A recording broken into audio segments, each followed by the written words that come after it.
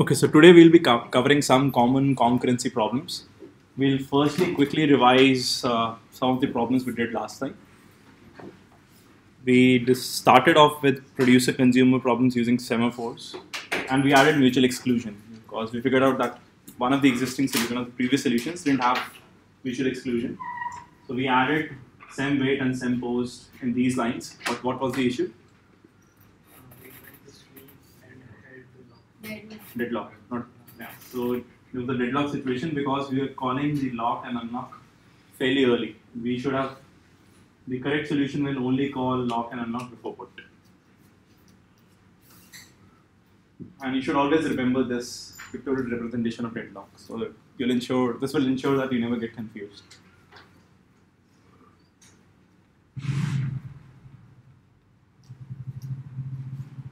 If we want to very quickly revise why the deadlock would occur, let's say the consumer acquired the mutex line C0. This is the consumer, this is the producer. Consumer calls wait on the full semaphore. Initially, what is full?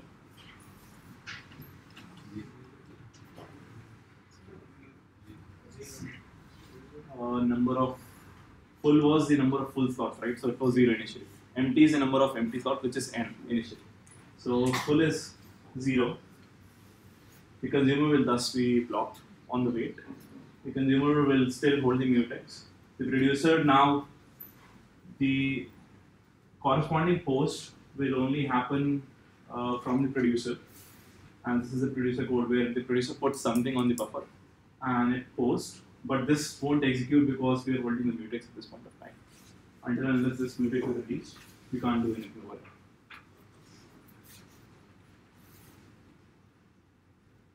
And the correct solution involves having the mutex lock and unlock just before put and get.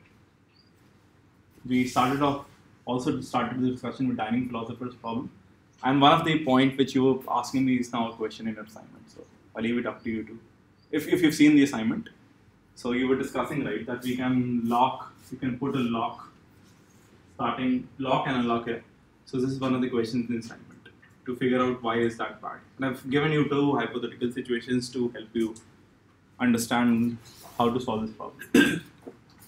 So in the classic setting, we just write wait on left and right and put on left and right. There is a deadlock when each of them have picked up the first fork, but none of them have been able to pick up the last fork. The simple solution was to break this cycle, or the cyclical dependency. And we just, for one of the philosophers, we just swap the order. You first pick up the right, then you pick up the left. For example, now if all of them have picked up their left forks from P0 till P3, now P4 first has to pick up the right one, which is F0, which has been occupied by P0. So P4 won't be able to acquire the left fork also. So there will be no deadlock. Eventually, some of them will release the resources, one of the resources, and one of them will be able to. For example, F4 would be P3 probably would be the first philosopher to be able to get access to both of these forks. It will complete, and then eventually they'll all.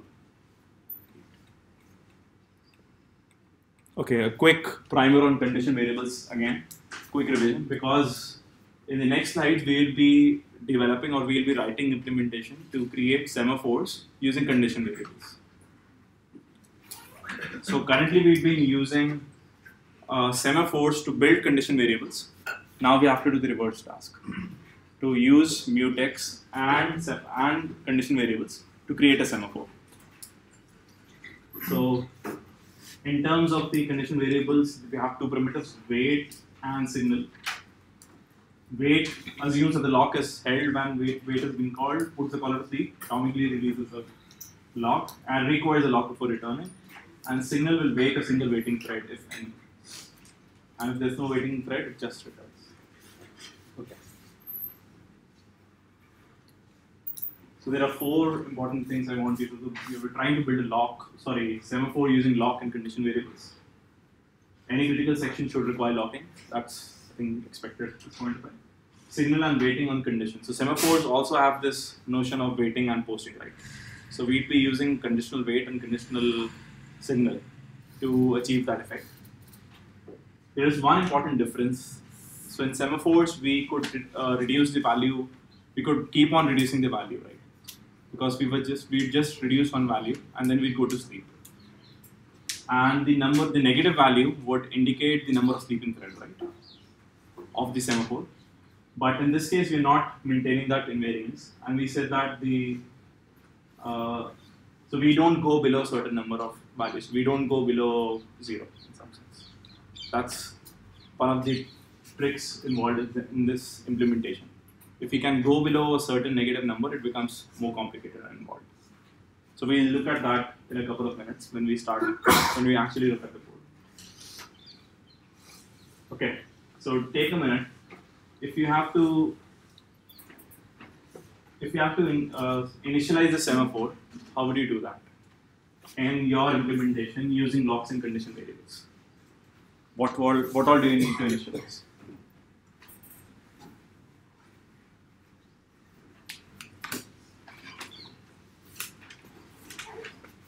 Does everyone get the question? So the API usage is you hash include semaphore.h. Correspondingly, you'll have to include something else here for locks and for condition variables. You're initializing semaphore s, but we said that we want to build a semaphore using locks and condition variables. So what do we need to initialize? Lock and condition variable. Take a minute and write this implementation.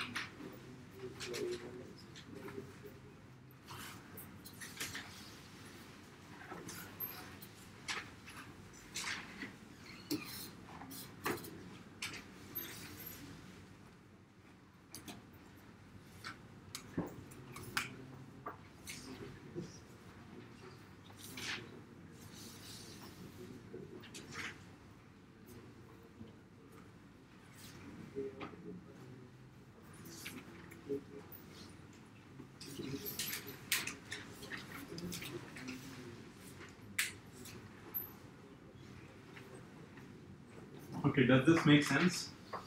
We define a structure. Now, this R semaphore is called semaphore. We have a value. We initialize the condition variable. We initialize define the condition variable and the lock, and that's the name. Does this make sense? We're not using it at this point of time. Then the next one. Okay, initializing the value of the semaphore. How will we initialize R semaphore or semaphore? Changing the value. So let's go back to the previous slide and see. Okay, so take this structure and now maybe just write this down in your notebook so that I don't have to go back to this slide again and again. So it has a value, it has a condition and a lock, condition variable and a lock.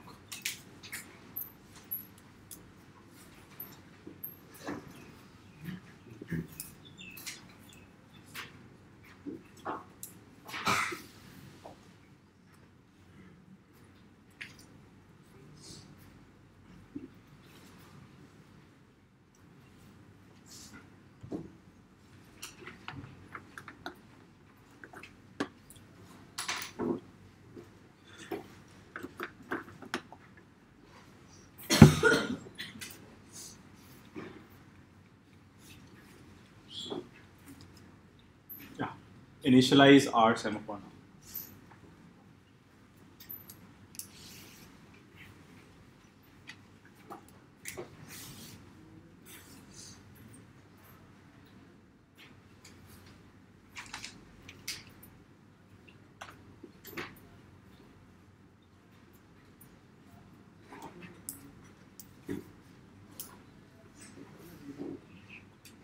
I think what most of you would have done is to initialize the value. S value is value, but did all of you initialize the condition variable and the mutex? Or missed it? How many missed it? Of course, that's so when you program it, it's easier. You won't forget to initialize these things, but it's a matter of good convention and practice.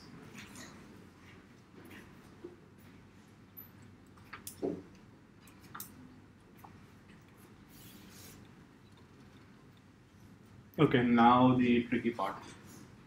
How will you implement sem_weight using condition variables?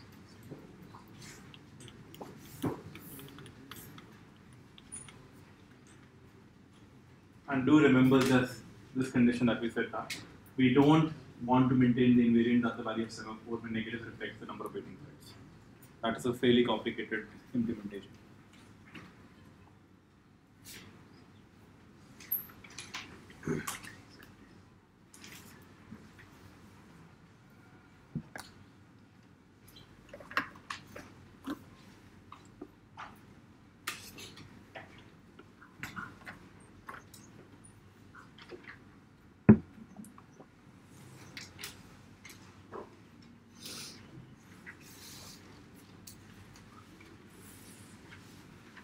So can we add one and say the positive value is of value? Sorry.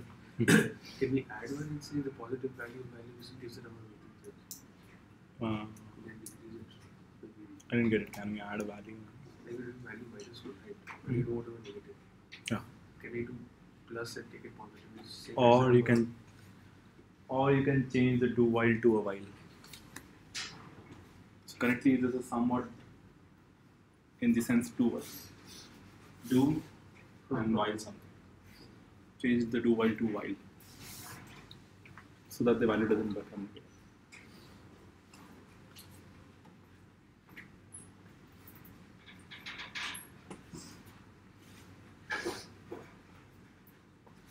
One of the hints is that so if we don't want the value to become negative, we'll first check the condition, if it's negative or not. If it's negative, then we sleep, right? Or wait. And if it's not negative, that means it doesn't it doesn't go into that while loop, it comes out of it. We can decrement the value.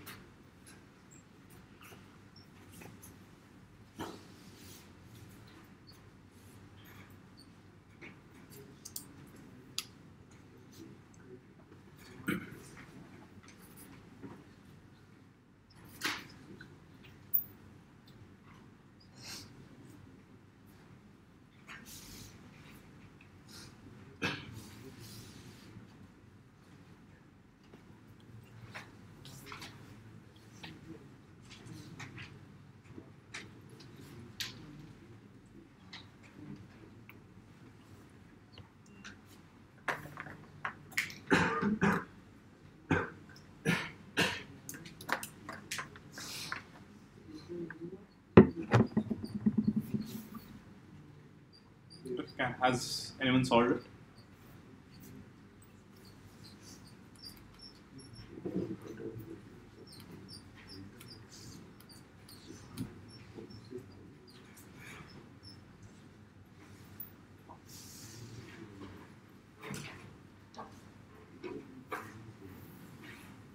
Okay, I'll show the definitions of weight and condition again, in case.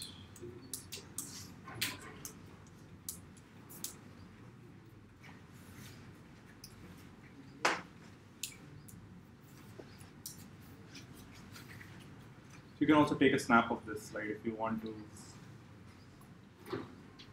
We only want to do weight and semaphore post, but in case you don't remember, the definition, you can take a snap.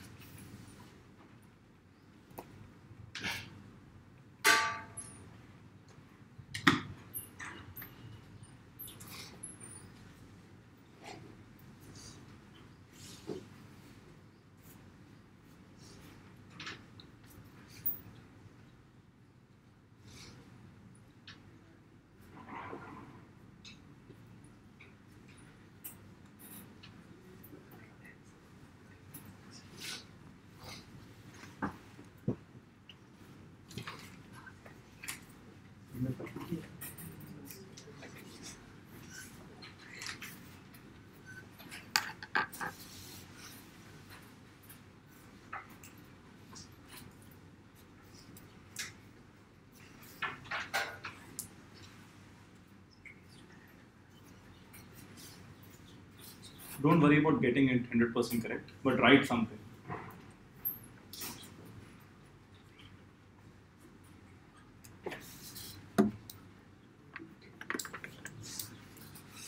So there has to be one line on decrementing the value of s. So at least that line all of you should be able to.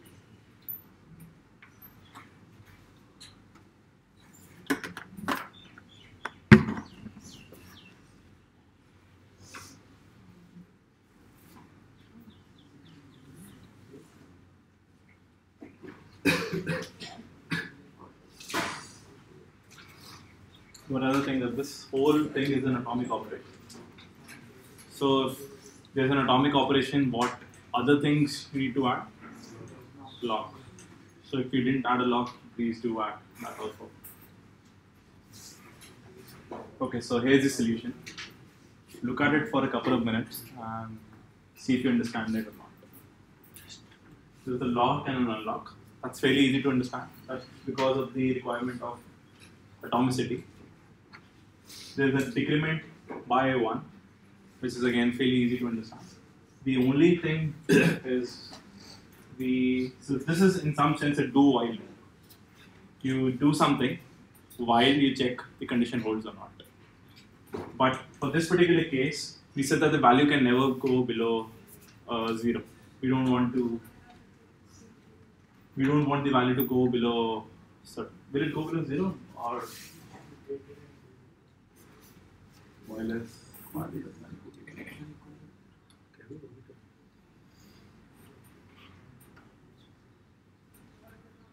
It won't go below -1. Is that true? So if the value was -1, it does a conditional wait. If the value was even value of 0, the value is 0. So it won't go below. If the value is 0, it goes into a conditional wait. And then it decrements by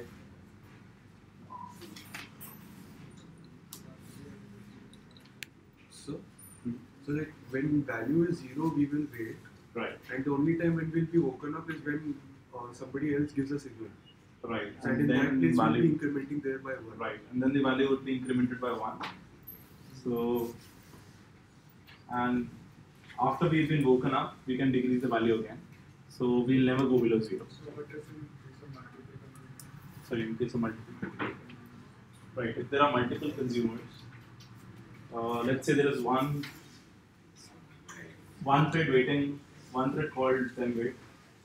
The value of s was initially 0, so it waits at this point of time. So another thread will call, it will still wait. All of them will keep on waiting till the time the value has been incremented by one sem post or whatever is the Zen post. Does that make sense? Or is it still confusing? Sir, when it will go in waiting state, it has the lock, right? It has the lock. So someone will signal that you have to wake up. For that, someone has to put the value in the buffer. And Sorry, it puts the lock. So while sleeping, what happens? When it is sleeping, Yeah. so someone will put the value and then signal, then it will get open up, right? So what was the definition of wait?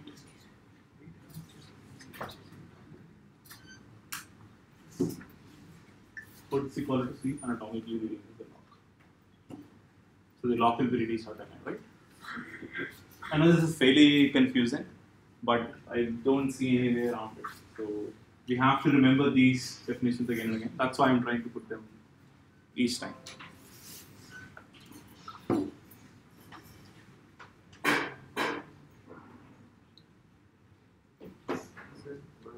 Less than equal to 0 can be.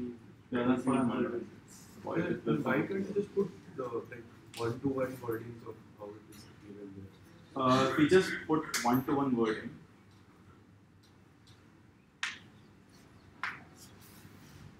Like while s s dot value minus 1 is less than 0.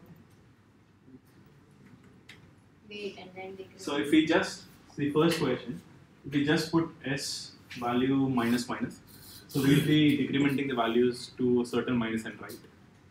It can go till minus n. I don't know at this point in time, but there is some reason why they recommend that. It's becomes fairly complicated. I've not figured that out at this point of time. Okay, sorry, your question is? Sorry, yeah. Prevent it going to negative, we can use that if from each one. So if never works, right? We always have to use a while. So why equal? Yeah, why is it equal to? So equal to because like in there we are doing minus 1. So after that we are checking it like it would have been 0 at the start and then we did a minus 1. Then it's checking that it's less than 0. Alright. Here like we are not doing the minus before. Mm-hmm. So that's why we have to see if it's 0. Right, Like, so in some sense what he's saying is also what my understanding was. So if you convert from a do while to a while, so you have to change the condition slightly. So that's what is happening. So whatever was being done is being checked in a slightly different fashion.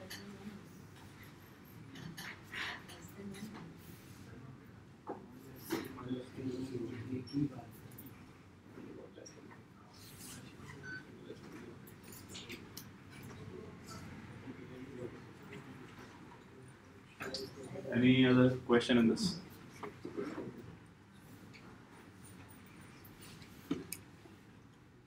Okay, the opposite of it, send post, how we implement that?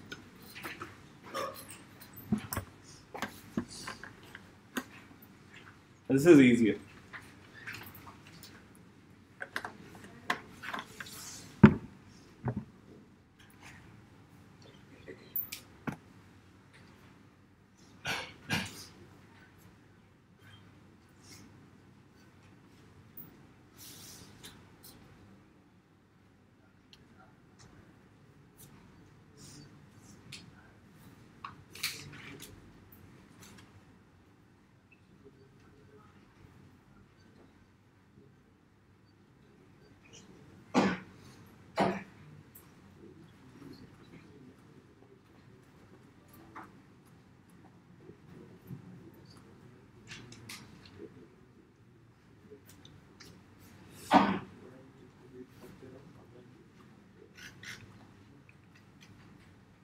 So this is also an atomic operation. So we have a mutex lock and unlock. We increment the value and we do a sequence. This one is fairly trivial to just, so there's a one-to-one mapping. Previous one is still tricky. So I'll probably read up more again and we can discuss it in the next class again. So when you wake up a signal, Mm-hmm. doesn't that automatically acquire the lock? When you wake up, When a waiting signal is woken up by this, right? won't it automatically acquire the lock? That is why we have an unlock. That will acquire the lock, right? Uh, I was assuming inbuilt signal unlocker. So shouldn't there be different locks for ensuring the atomicity and the lock which we actually require? So for Adish's question, the thing will go into the ready state and wait for the lock to get acquired.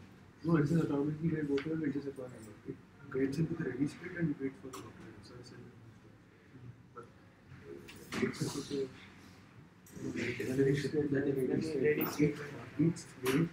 it acquires the lock. It waits for the lock to get released and then acquires it, then moves forward.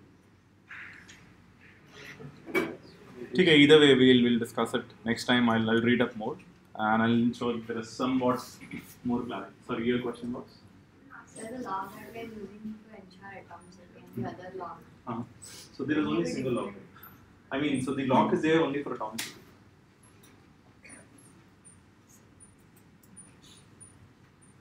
So in general for condition variables also, that lock is used for atomicity only. So if we go back on the slides and we see that, so where we were using it for join, so again the purpose was for atomicity only. So this particular lock which we pass in the conditional way.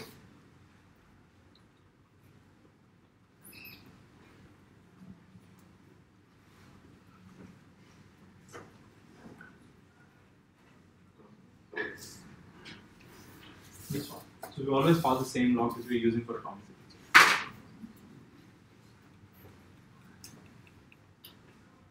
Okay, very quick discussion on readers writers lock. I'm not discussing the implementation of the solution, but just discussing the philosophy. So if there are a number of concurrent list operations like inserts and lookups. Does lookup require lock? If there is only threads looking up or reading, do we require a lock? No, right? We require only a lock when something is being modified. So the basic idea is, let's say there are a lot more number of readers. So all the readers can together read the data structure concurrently. So they can read at different nodes, they can read the same node again and again. But only when there is some writer, then we need to hold the thread. So we need to have somewhat different locks for readers and writers. The first thing we require is that what kind of processes are there? Are there multiple readers or there is a single writer? So that's the contention. Multiple readers can read at the same time, but only single writer can write at one given point of time. So insert is going to change the state of the list, and we require a traditional critical section, so we require a lock and unlock. So reading the list structure does not require any modification, and the only thing we need to ensure is that there is some kind of only one of them is going to be executed, multiple readers or a single writer. So that's another important problem that is being studied. Okay, so now about concurrency bugs. In this image, can you spot the murderer? Spot the murderer. Someone killed someone in this image. That killed the machine. Who?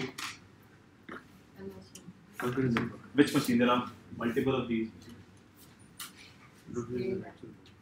Yeah, I don't know the exact one, but this is. Let me show you the video. Look at kind of an extreme example of timing-dependent input being difficult to deal with. So in the 1980s, there's a machine called a Therac 25, and what the Therac 25 was a radiation therapy machine, and it was used to deliver a highly concentrated beam of radiation to a part of a human body where that beam can be used to destroy cancerous tissue without harming tissue that's nearby. And as you can see, this is not obviously an inherently safe technology. It's going to depend on skilled operators and also highly safe software in order to safely dose patients at the cancer site without harming the patients. So what happened with the Therac 25 was a tragic series of mistakes where 6 people were subjected to massive radiation overdoses, and several of these people died. And I'll make sure to include a link about these occurrences in the supplementary material for this course. And if you actually take a look at it, you'll find that it's really quite terrifying reading. It's really a very scary series of accidents. The Therac 25 had a number of serious issues with its software, and we're just going to talk about one of them here. So the Therac 25 was a largely software-controlled device, and it had, at the time, a fairly sophisticated controller, and it turned out that the people developing the software put a number of bugs into it. The particular bug that I'm talking about here was a software bug called a race condition. And what a race condition is a scenario where different threads of execution fail to be properly synchronized, with the result being that the software containing the race conditions can actually make mistakes. So this particular race condition in the Therac 25 software involved the keyboard input to the radiation therapy machine, which is what the person operating the machine used to tell the machine how to treat the patient. And what happened was, if the operator of the machine typed slowly, the bug was very unlikely to be triggered. And of course, while the machine was being tested, the people testing the machine weren't very good at using it. They hadn't used it a lot, and so they didn't type very fast. But unfortunately, as operators in hospitals became more and more familiar with this machine, as they treated hundreds and hundreds of patients, what happened was these people got very good at operating the machine, they typed faster and faster, and eventually they started triggering this bug. And the effect of this bug, unfortunately, was to deliver massive radiation overdoses to patients, and as I said, this led to several fatalities. And so the kind of quandary that this scenario raises for us as software testers is, do we have to care about the time at which inputs arrive at our software under test, or can we not worry about that? And so obviously for the Therac 25, and obviously also for something like a Linux kernel, the time at which inputs arrive is relevant. On the other hand, unless we've been extremely sloppy, the square root function that we've been talking about won't care about the time at which its inputs arrive.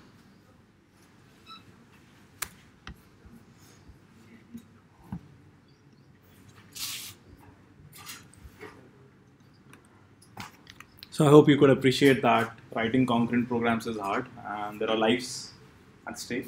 That is why I never write concurrent programs. Although I'm teaching you people. But you do require them in an operating systems course. And all the operating system data structures are in fact thread-based. So there is a study of 500,000 bug reports. This is a very nice paper, so you can just refer the textbook to find out the name of the paper. You should definitely read it. It's fairly readable. So it's an example of how to write good papers on systems. So it's talking about different types of bugs in 4 major projects. And majority of them, so the highest number of bugs are usually atomicity. So you would expect that atomicity is fairly easy to guess right. But when you have such large code bases, multiple people contributing, very complex workflows, even something basic as atomicity can have issues. Deadlock is, of course, it can be fairly non-trivial at times to understand how deadlocks occur. Okay, so let's spend a minute. So there are 2 threads in this MySQL bug. Can you find out the bug in this? And the title of the slide should tell you the kind of the bug there is.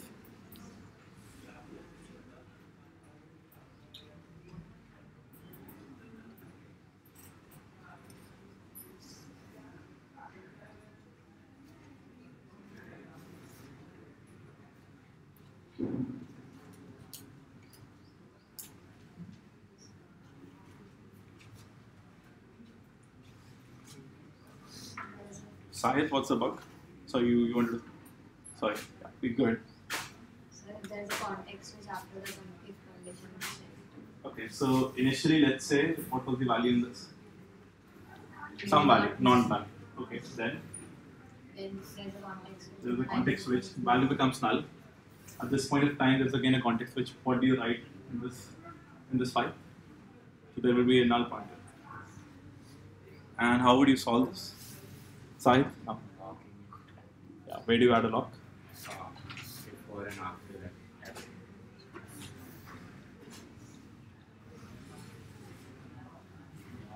I'm sure we would have forgotten to initialize whenever we have a lock before these things and after this. And similarly in thread before these values are being used.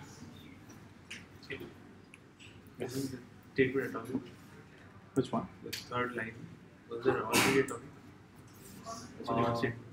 So there are multiple threads which can access the same. Okay, you're saying that why do you even require a lock? Okay.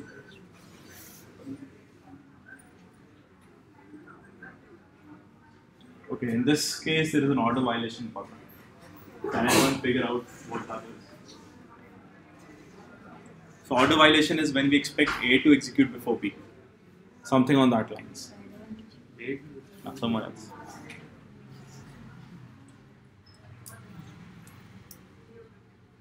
Smith.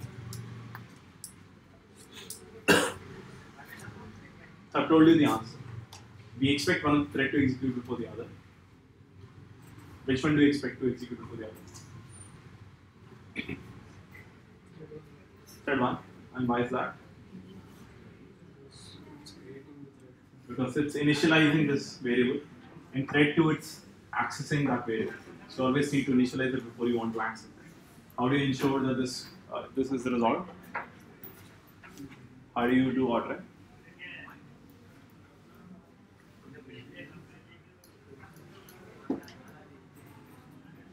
So in thread, it's pthread underscore join. That's the POSIX version. Otherwise, you could use condition variables, which is fairly complicated, or you could also use semaphores. Ensure there is some order. So in this particular solution, it was a condition variables based solution. So it's a complicated part. You could have used semaphores.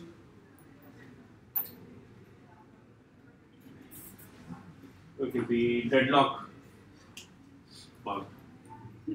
Can everyone see why there could be deadlock in this?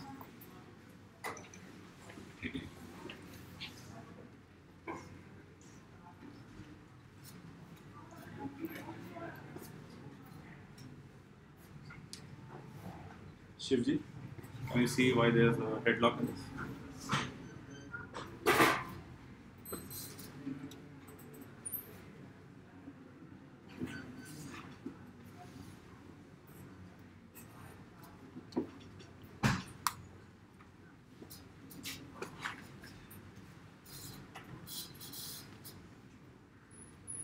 Okay, tell me one order in which there will be no deadlock. And assume that there will be some unlock after this.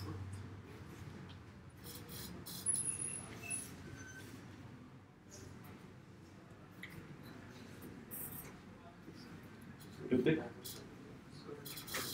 Thread 1 acquires log 1. Then there is a context where thread 2 Yeah. So thread 1 executes, acquires lock 1. There is a context which thread 2 executes, acquires lock L2. Now thread 1 wants, if there is a context switch back, it wants to acquire L2, but who is acquiring L2? Thread 2. And thread 2, if there is a context switch, so thread 2 wants to acquire L1, but who is holding lock L1? Thread 1. That's a classic thread lock. So I also discussed in the previous slide version of it which works. So if thread 1 gets lock L1, there's no context switch, it gets lock L2. It then completes the critical section, unlocks both the threads. After that, there is a context switch. Thread 2 gets L2, it gets L1. So that's a perfect order. There is no problem in that. But if there are context switch in between, that's where the problem occurs.